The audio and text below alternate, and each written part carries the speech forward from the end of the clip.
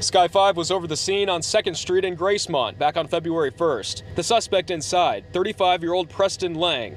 He's now charged with multiple counts after several OHP troopers were shot serving a warrant. We're told Lang had cut off his ankle monitor. It all started when troopers and U.S. Marshals showed up to Lang's home. And at first, they couldn't find him. But then, new court documents say, quote, members of the TAC team located a hatch in the floor of Lang's bedroom. This hatch led to a hand-dug bunker underneath the house where Lang had barricaded himself.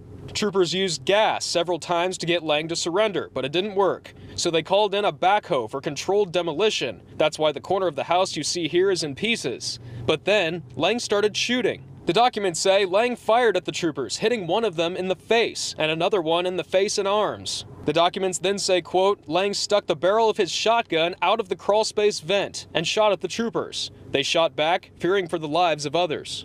Lang was eventually hit by gunfire, and he crawled out of his bunker where he was arrested. Troopers found 5 security cameras around the property, and the documents say Lang had live feeds of those cameras inside his bunker. Jason Berger, KOCO 5 News.